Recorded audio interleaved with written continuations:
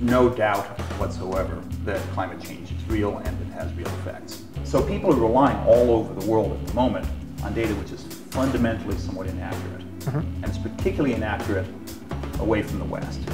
Almost everyone is affected by sort of fundamental supply chain issues with regard to climate, even if they're located in a place where nothing seems to be happening. Do you think that businesses have to adapt to climate change at all? I mean, do they have to take it into consideration? Can they live without it? It's a good question for a business school.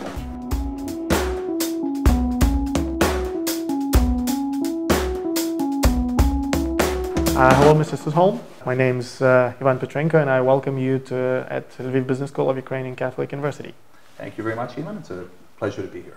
Can you tell us more about your visit here to LvBS Business School?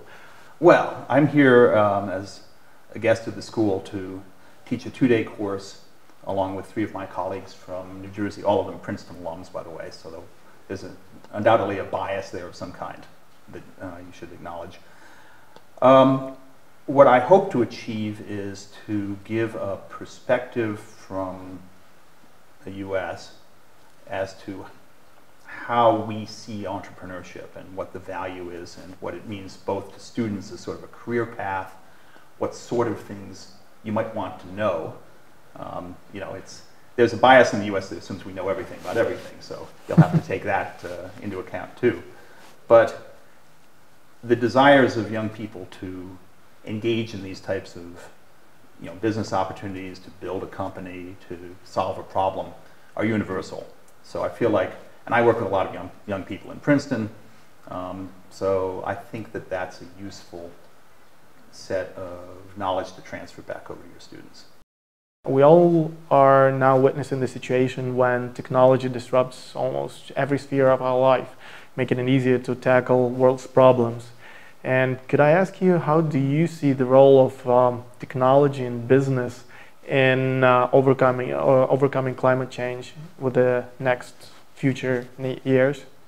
So, I mean, it's a great question because, there's no doubt whatsoever that climate change is real and it has real effects. The arguments were more around human contribution to it, but in some ways that's not relevant because you have to do several things. You have to mitigate against the potential damage of climate change, and that affects almost everyone on the planet to some point, to some extent.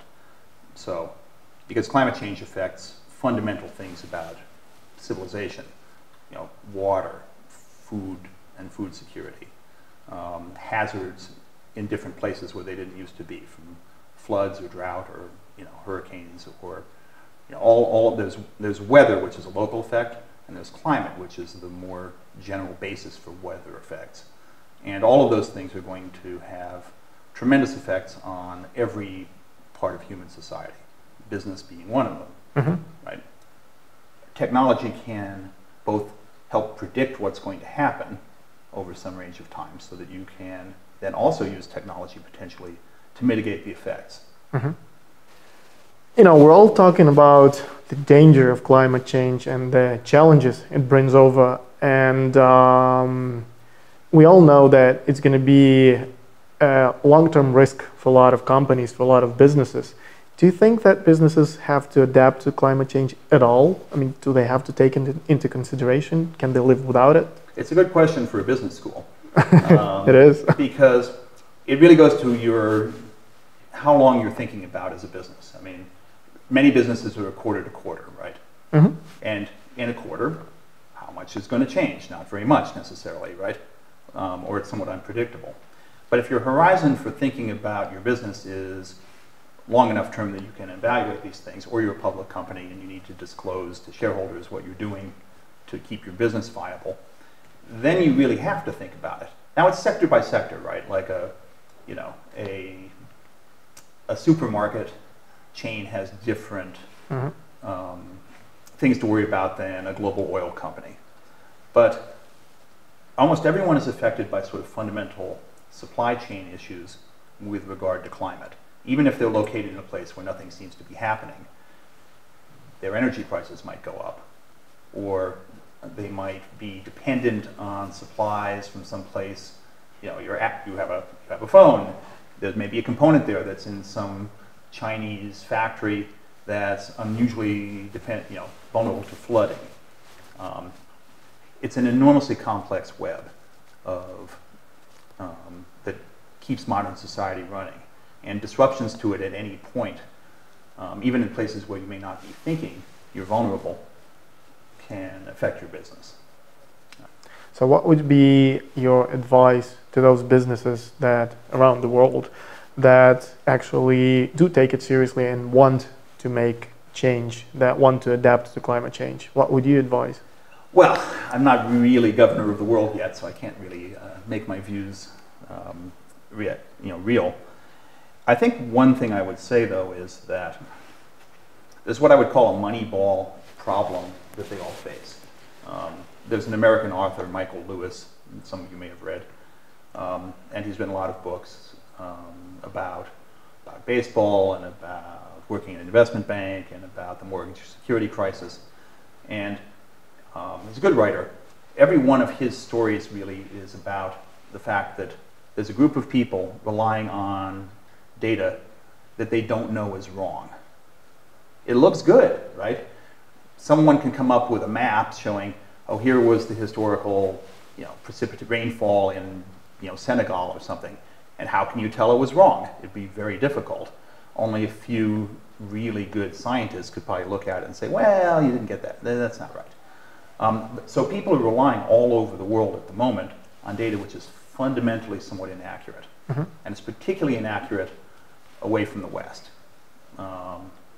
If you're basing decisions on your cocoa production, you might just not be using accurate data, and that's going to drive all kinds of things about price and yield and risk. That's increasingly going to be true, and that's the thing you should worry about if you're running a company, which is that your own analysis of risk may be based on fundamentally faulty assumptions. Mm-hmm. So the planning that you're doing, you really need to go back and look at both how things are changing, but what you're using, what your sources of information are in the first place. Okay, and then the next question would be, you've mentioned previously about the initiatives and products that you come up at the university that are aimed on climate change and solving all this situation. Could you tell me more about that? Certainly. I mean, as background, I have a role as an executive in residence at Princeton University.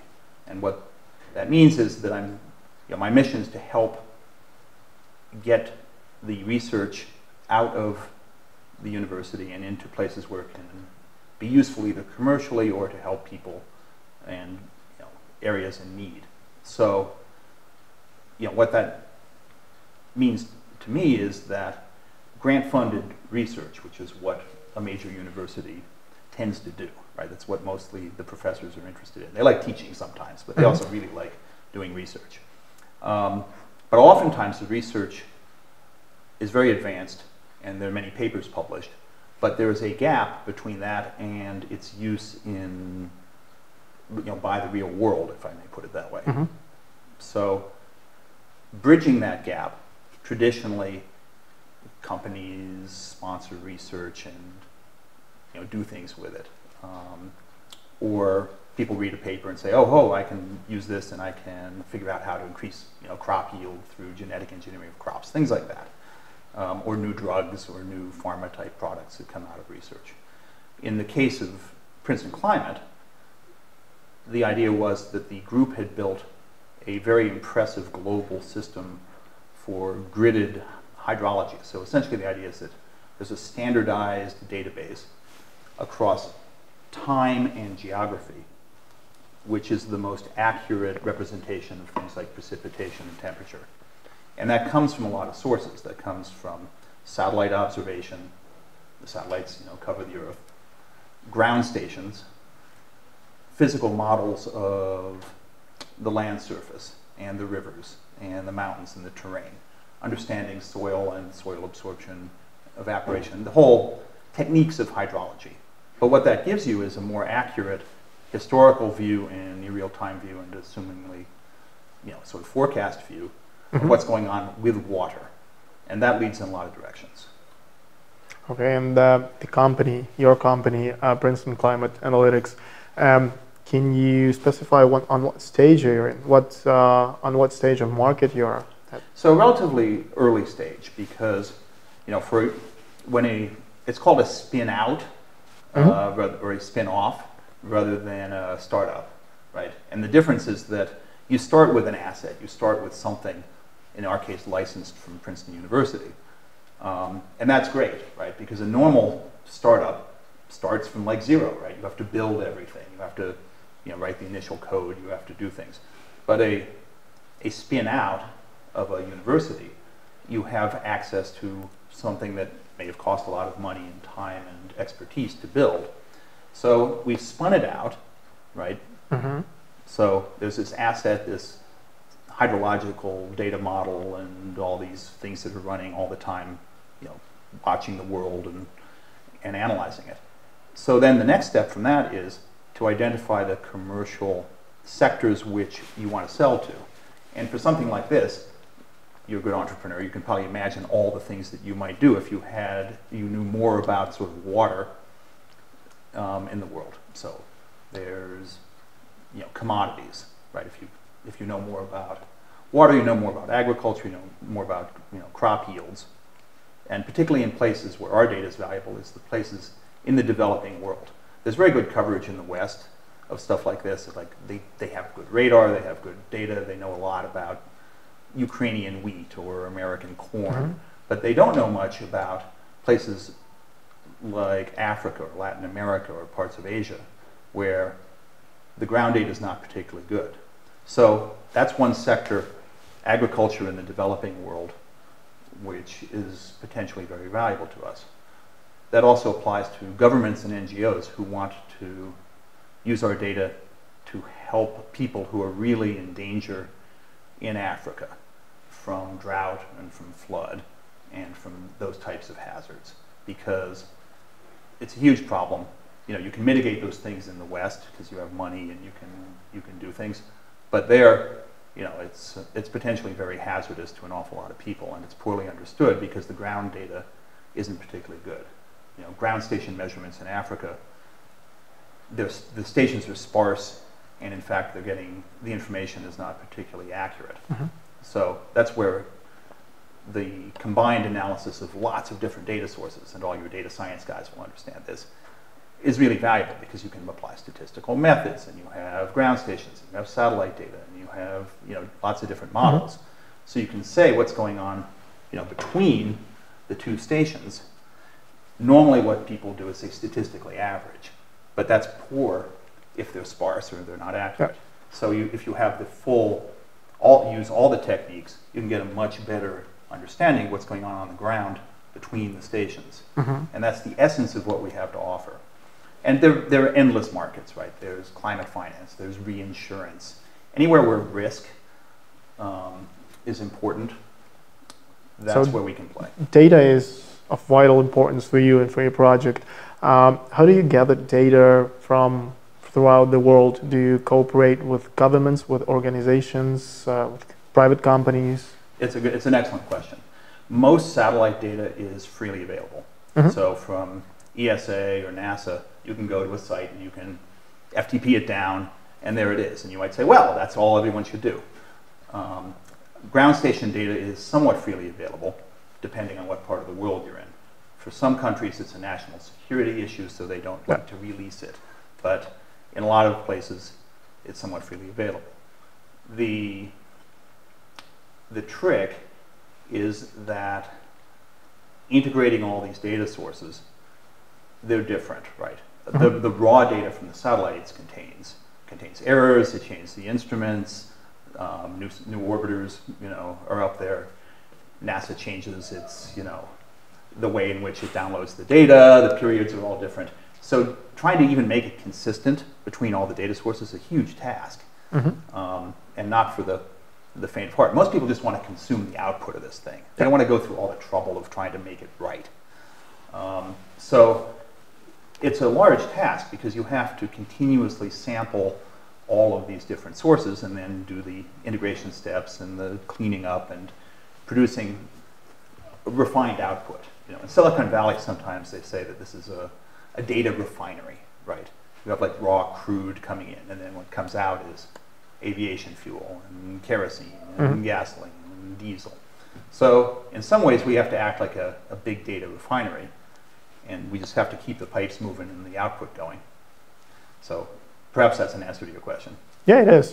It was a great pleasure talking to you. I wish you a great visit here in Lviv Business School of Ukrainian Catholic University. It was a pleasure to talk to you. Well, thank you. And Ukrainian hospitality is first rate. Thank you. It was nice to hear that.